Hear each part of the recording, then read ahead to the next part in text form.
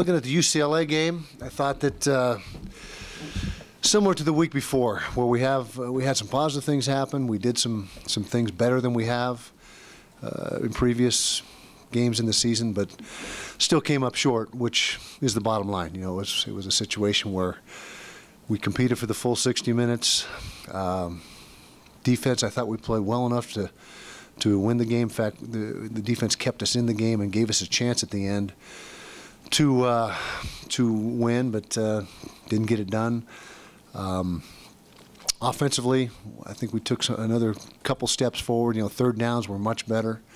Our third down percentage, still probably not quite good enough, but a big improvement. Took care of the football. You know, we had the one interception early, deflected pass, probably a bad decision to make that throw, but the deflection and the resulting interception was not really on Travis. Let's see, we had special teams play, a big play on special teams on the punt. Selwood punted the ball very well. So I think there were some positives there, but again, just like last week when I was up here, not enough positives to get a victory. And so we got to continue to work hard and look at what we're doing in every aspect. Everything we're doing, we're evaluating constantly.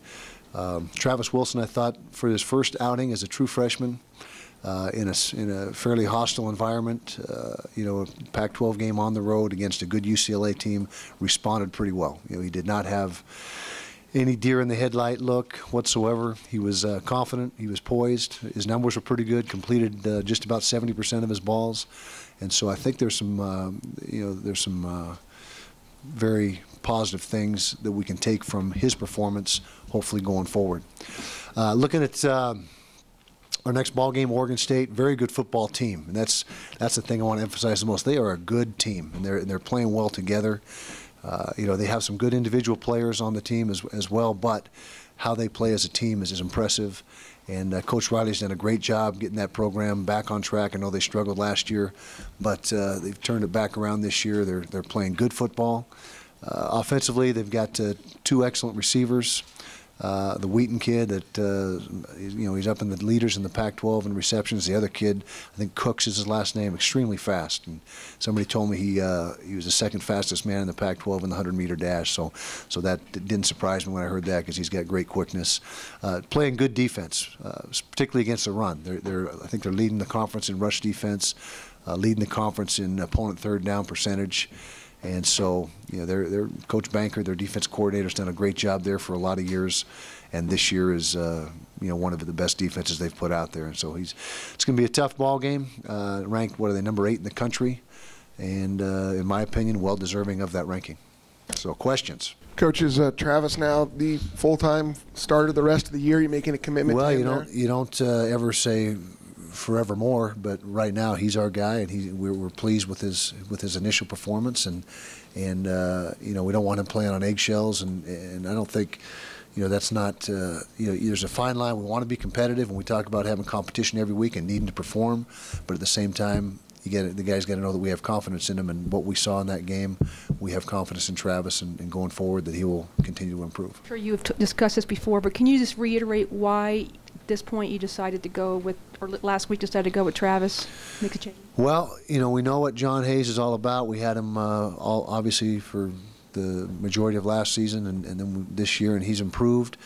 But we're just looking for a spark in the offense and a guy that we have in the program right now, Travis Wilson, that we think has a tremendous upside. We just felt, given the whole situation and weighing all the circumstances, it was time to give him that chance. And plus how he's been practicing, obviously, his performance in practice maybe had the biggest impact on the decision, but we've got to find a way to be better. We're not good enough offensively, and we got to find a way to be better, and we're exploring every avenue to that end. Is he a natural leader with this team, being a freshman? Seems to be, yeah. The players respond to him. They rally around him. He's got no shortage of confidence, no shortage of poise, and his demeanor in the huddle and how he runs things is all very good. So I don't think there's anything negative at all in that respect. Kyle, last year Oregon State was 3-9. This year they're undefeated, top 8 in the country. As you've looked at them, what's the biggest reason for their turnaround this year, or reasons? Well, that's a great question, because a lot of the personnel is the same. I think last year one thing that is paying dividends this year is they went with Mannion. You know, they went with a freshman quarterback and took some lumps with him, knowing that in the big picture and down the road it was probably going to pay dividends. And I think up until obviously this week when he wasn't available, I think that has been the case. And as I mentioned at the very onset of the press conference here, they're playing so well as a team. They seem to have that chemistry that's so elusive that you know, not everybody in the country can find, and it's hard to create it. It almost has to happen naturally, and it looks like they've got that going on there, and they've got a great just a camaraderie. You can just feel it on tape. You can sense it. They're playing together. They're playing hard, and they're enjoying what they're doing.